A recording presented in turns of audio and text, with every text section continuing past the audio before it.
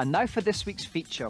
With a cornucopia of new consoles either having just been released or about to hit the scene, console buyers face greater choice than ever before. Over the next few weeks, we'll be finding out whether these machines are the ultimate in gaming fulfillment or simply all mouth and no trousers. Today, Paul Lakin, editor of GameZone magazine, casts his peepers at the Neo Geo. Most consoles claim to have arcade style, arcade quality graphics and sound.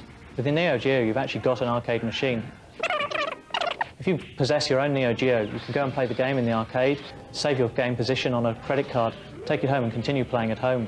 Quite why you'd want to do that, I don't know. The machine itself is very impressive. It's got the capability to put over 4,000 colours on screen at one time, and its 24-bit processor is the most powerful available at the moment. If you're feeling rich and you're feeling like the most powerful machine available, then the Neo Geo is the one to have, but it is a lot of money.